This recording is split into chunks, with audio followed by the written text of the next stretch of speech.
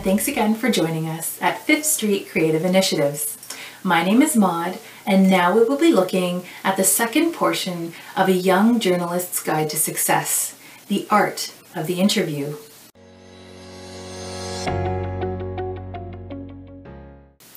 Not only is it your job to unveil the story, but you need to present yourself in a professional manner and establish a good rapport with your interviewee. Many people have never been interviewed before and may be nervous to be recorded as they share their story. You must behave with the ultimate sense of professionalism to make them comfortable so that they will open up and disclose information with ease. Always remember that you are the star reporter. This means that you are in control of the interview and you have to stay in control. Just as some people are reluctant, others can be very dominant and will knowingly or unknowingly begin to steer the conversation. You must be aware of this and take back the reins gracefully. This is where your diligence and preparation will be a great asset. You are the conductor, so conduct.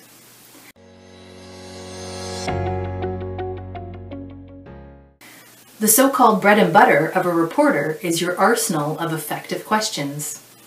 It is your job to pursue the information. This is the key to capturing a story. If you ask good quality questions, you are likely to get better quality answers. Remember this as you carefully compose your list of questions and don't shy away from asking the hard ones. Often the most challenging and uncomfortable queries lead to the most valuable and heartfelt accounts.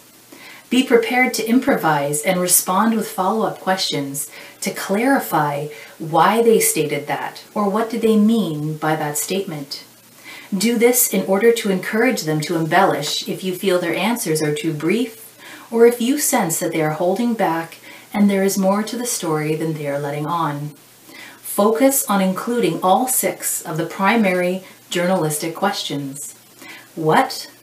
Why, when, where, how, and who. When composing your questions, steer clear of any that can be answered with a simple yes or no.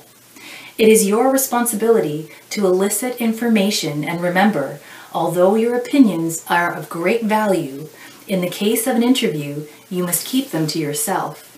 You are the conveyor of the interviewee's story. You may dig into the depths of the information, but you may not weigh in with your judgment.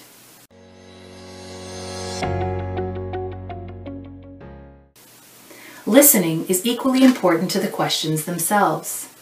You must be prepared for proper note-taking, but recording your interview is the best form of protection. By creating a video or audio recording, you ensure that nothing is forgotten or missed. It also solves the dilemma of miscommunication, misunderstanding, or worst of all, the suggestion of libel. Always ask the interviewee for their consent before you record any conversations. When you begin, it is both wise and professional to have the interviewee state and spell their name. Place the recording device in an inconspicuous spot so that it does not become a distraction. And please do not make the amateur mistake of running out of battery power.